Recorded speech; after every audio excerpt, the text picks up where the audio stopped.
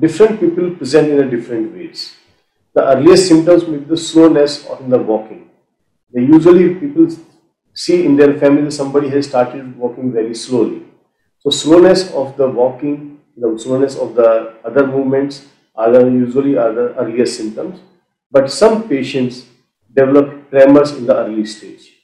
So we have two types of the presentation. The slowness of the movement may be the earliest symptom, and in some cases it may be the resting tremor, where the patient is sitting at the rest, and there are some different type of the movements in the that we particularly call it pin rolling tremors.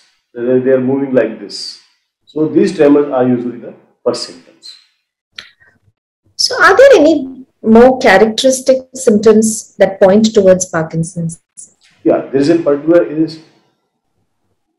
triad of the symptom which tells us that person is having Parkinson's disease. The triad of symptoms includes the tremors at the rest, especially the pin rolling tremors at the rest. Second is the rigidity. Whenever a patient is working, his movements are very rigid. His body is very rigid. And third is akinesia. When he tries to do something, he moves very, very slowly. So these are the three symptoms. They are the cardinal symptoms of the Parkinson's.